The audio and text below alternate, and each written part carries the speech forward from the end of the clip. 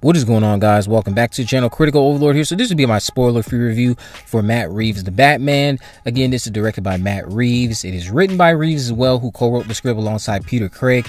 This is starring Robert Pattinson, Zoe Kravitz, Paul Dano, Jeffrey Wright, John Turturro, Peter Sarsgaard, Andy Serkis, and Colin Farrell. So this film is, again, the first major solo Batman movie we've gotten, I believe, since the last installment in Nolan's Dark Knight trilogy, and it's revolving around Batman, who this time is portrayed by Robert Pattinson, Bruce Wayne. During his second year of fighting crime, Batman pursues the Riddler, a serial killer who targets elite Gotham City citizens. He uncovers corruption that connects to his own family during the investigation and is forced to make new allies to catch the Riddler and bring the corrupt to justice. So this movie, all in all, I would say, was something that I found to be very impressive. I think a lot of people who are fans of me who watch my channel, because you know this is mostly a horror-based channel, there are some horror vibes here that I think a lot of you will appreciate if you decide to watch this iteration of the Batman. It's very dark, it's very grim. Pattinson definitely made a believer out of me, because I know there was a lot of doubt surrounding him being able to successfully portray Bruce Wayne or be a good Batman. He's very stoic in the role. He's mysterious, he's reserved, menacing, and made out to be a force to be reckoned with. There's certain shots of him that definitely caught my eye more so than others, specifically the shots of him with his cape flapping behind him and the close-ups of his boots just help set a very grim, heroic, and unsettling mood when he arrives on the scene. His voice also isn't that different when he takes his mask off. This is just from what I recall, but he's very mysterious in the role and captures that aspect of Batman / Bruce Wayne quite well, in my honest opinion. With very minimal lines when he's in the costume, he's still a very menacing, commanding force when he's on screen. The comic book lore is also there. You have Bruce's orphan status, his parents' death, but I think the depiction here might be what's refreshing to a lot of people. Now to talk about Zoe Kravitz, who I think does a tremendous job here with her iteration of the Catwoman. She's very seductive in the role, honestly. She's, of course, a very attractive individual. Terrific chemistry with Pattinson, and she captures this emotional turmoil within the character beautifully. If I had to describe the relationship they have together, because there's obviously that romantic interest, it's two broken souls that long for each other but are restricted by their personal differences on how to seek justice against those that have wronged them. And I definitely need to talk about Paul Dano's Riddler. I can see this performance that he gave here being compared to Heath Ledger's Joker performance in The Dark Knight. He's very unhinged, he's disturbing, he's deranged, he's captivating. He delivers his lines in this calm but demented manner and commands your attention the entire time he's in this role. He just steals the scene every time he's in a frame. It's his movie when he's present, especially when he's even interacting with Batman. The psychological games that he plays with the character is very unnerving and unsettling to witness.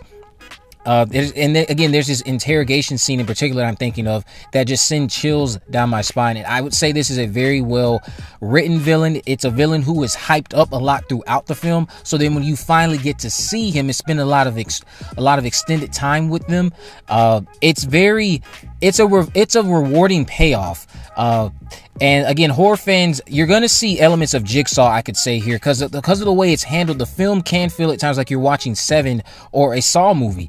And again, the psychological aspects are gripping as well, especially when Riddler, again, is interacting with the Batman. The overall aesthetic of the movie, the cinematography is gorgeous. It's a grim depiction of Gotham City. It sets that hopeless mood of the town that's captured and portrayed all throughout the film. The red lighting and crime-filled scenery reinforces the political themes surrounding a change being necessary for Gotham and its inhabitants so that they may see better days ahead. I just have to say that it's an overall compliment to the detective angle that is very much so a big bulk of this narrative. And then just to jump into Michael G's score, this score heightens a lot of the emotions felt throughout while also striking fear and concern in the audience, much like Batman manages to do with his foes that he targets. He's the hero, but this score again speaks to that theme of using fear to defeat your enemies.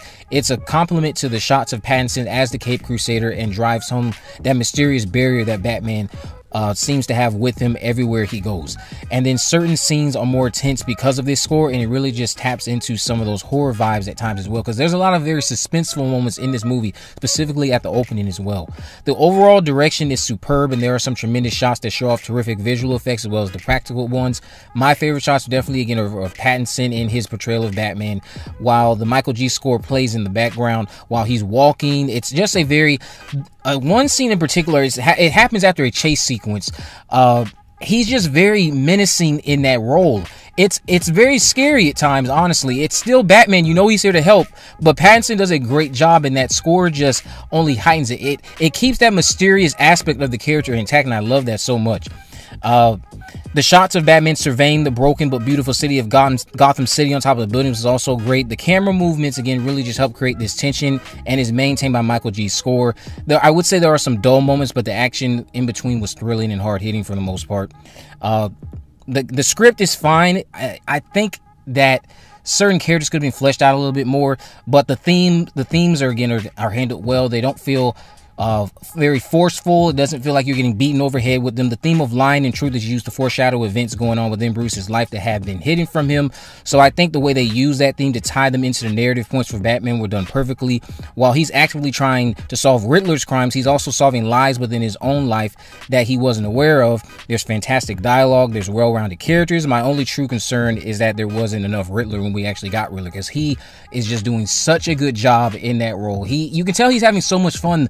And I can see the comparisons that are going to be made between him and Joker. Even though they're two different Batman villains, I can see the comparisons just being made between two people who brought some great performances to these iconic villains.